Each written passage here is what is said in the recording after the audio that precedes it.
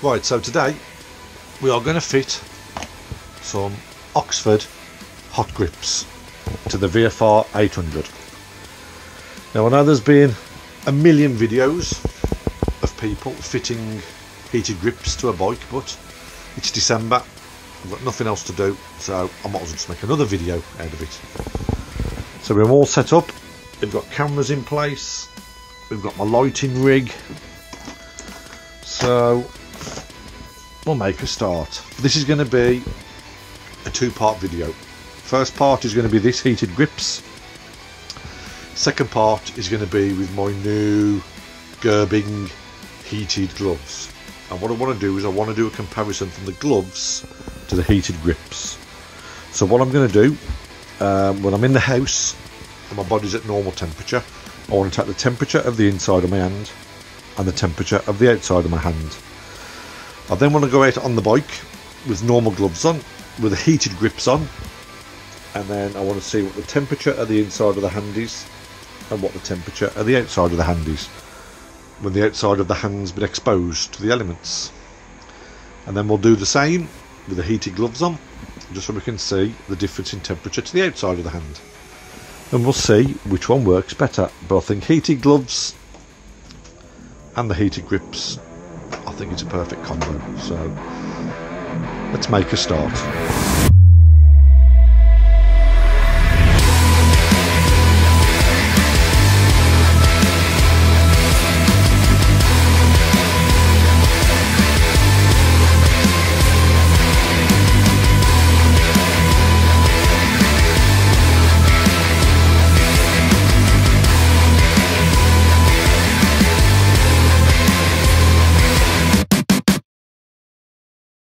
Right, first things first, let's get the bar ends off and let's get these grips off, these old ones.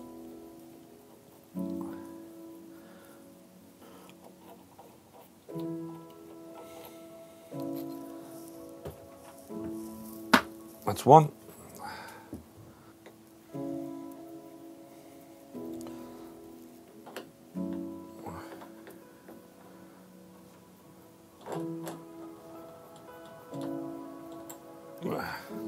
That's two. Now, to be honest, these fitting heated grips are probably one of the easiest things you can do. Right. There's nothing complicated with it, to be honest. Right, let's do this carefully.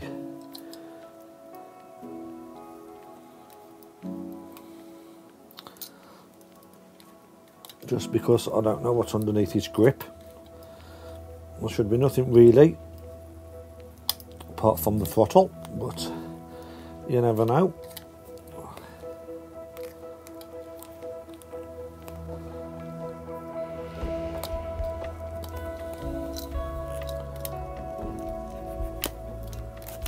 There we go. That's one off. This one, there's not really a lot underneath it, so I should be able to just slice this one. That's both of them off. Right, so let's have a look. Let's grab this camera. Let's have a look what we get in this kit. Right, so here's the kit. I've bought the Premium Sports because I prefer the grip of the Sports one. There's not a lot of difference between the Sport, the Adventure and the Tourer. I think just the Adventure ones are slightly longer. For the left bar,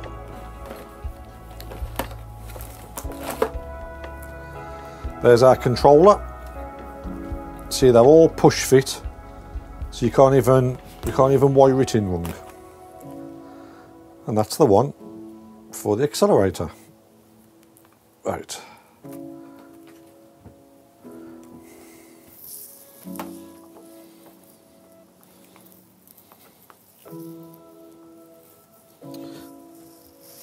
Right, let's bring you back over here.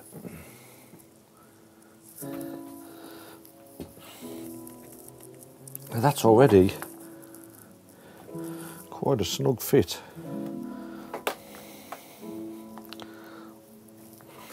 So it comes with glue. Where's the glue?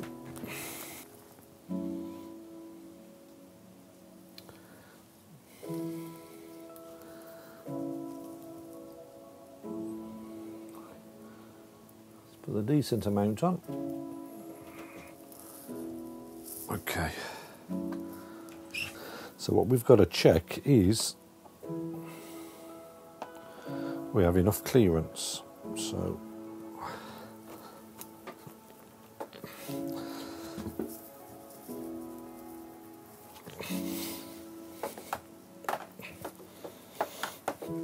let's try the bar end.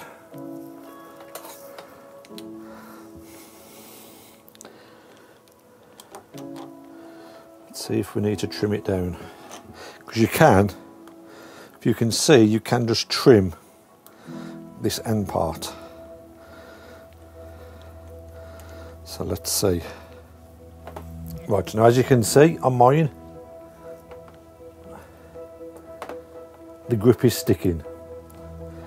So I'm going to need to trim that part off. See? It's sticking. Okay.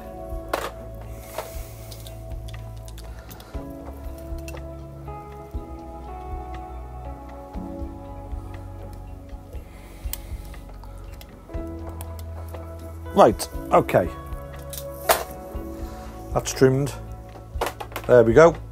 That's better. Let's have a closer look.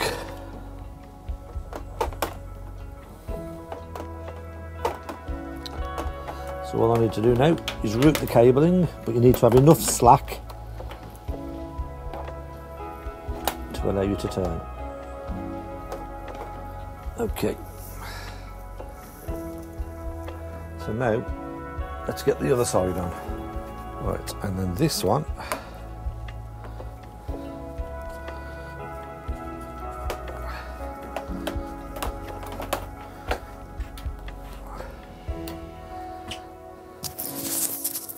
Let's get some glue on.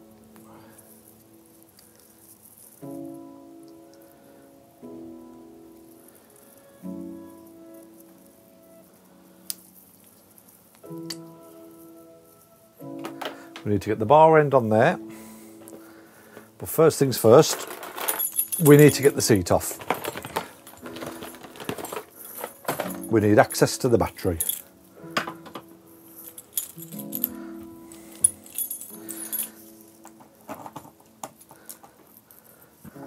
Okay, yep, we won. Okay.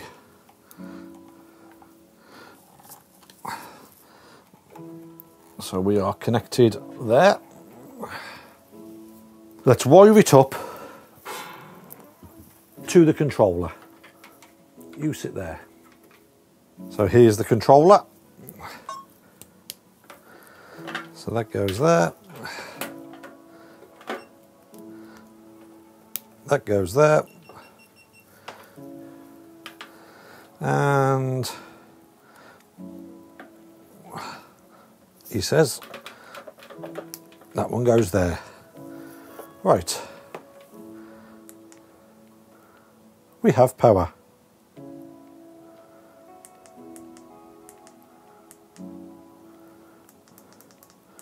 Let's put them on full and let's just see if they start to work. That's it. I can feel that one getting warm already. That one's getting warm. So we'll give them a few more minutes and we'll see how warm they are. See you in a bit.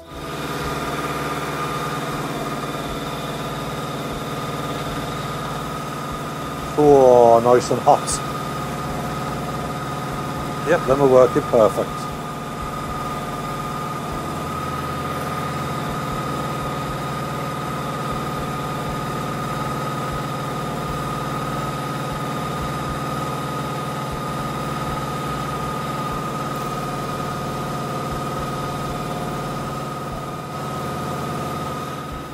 So they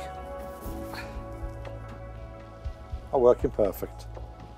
Those are absolutely red hot.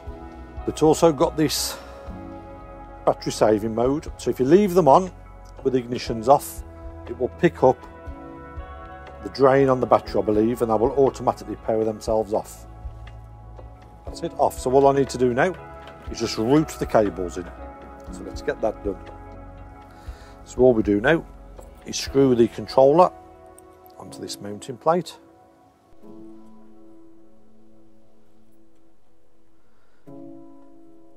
So what I've done is I've fitted it to both the bolts on the clutch lever. So that's it. I can still see my clutch fluid.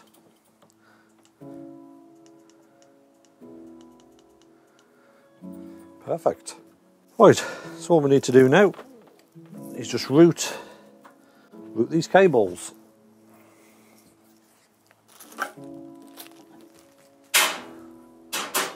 All done. I've routed the wire round the back. We've come in underneath here. I've got enough turn both ways. All the connector block I've put behind this part. Then the cable's running under the tank, down there to the battery.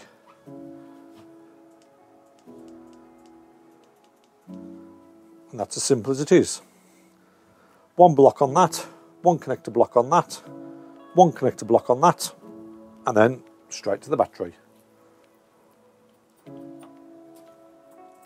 Levers are working. It's not in the way.